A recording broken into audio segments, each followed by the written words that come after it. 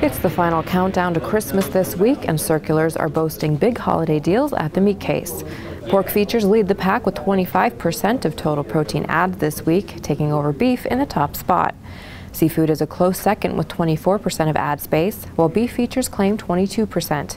Turkey features make up 14%, jumping from just 6% the previous week.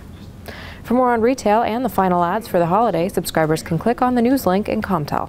In other news, marketing assistant Nicole Christie has the latest from the chicken market. This year didn't necessarily live up or down to the highs and lows of 2014 and 2015, but there was still plenty of volatility. Breast meat, which is currently listed at $1.06 a pound, started the year at $1.09 a pound and reached as high as $1.63 a pound in mid-August.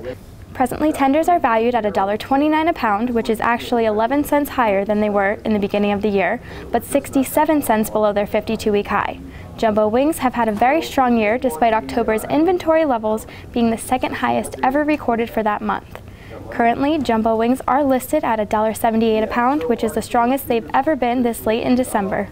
Thanks, Nicole. That concludes our show for today. On behalf of all of us here at Urner Barry, we'd like to wish you and your families a safe and happy holiday. Prospector Online is a must-have tool designed to help you explore and evaluate new business opportunities in the protein market. Customized searches based on a specific criteria that fits your needs.